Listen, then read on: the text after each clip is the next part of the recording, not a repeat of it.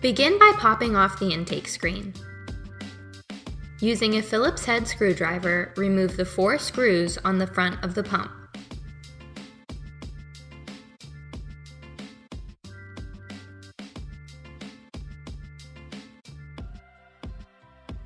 Rotate the volute a quarter turn counterclockwise and pull the volute off of the pump body.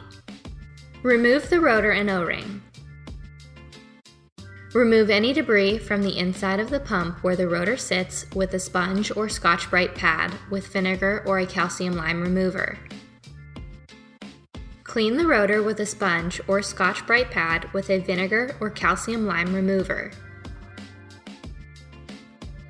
After cleaning, replace the O-ring and push the rotor back inside the pump body.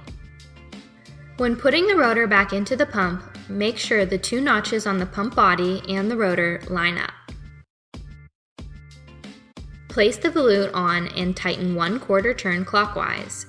Using a Phillips head screwdriver, replace the 4 screws back into the front of the pump. Replace the intake screen back onto the front of the pump. You should clean your pump once or twice a year under normal water conditions. If you have hard water, you should clean your pump more frequently.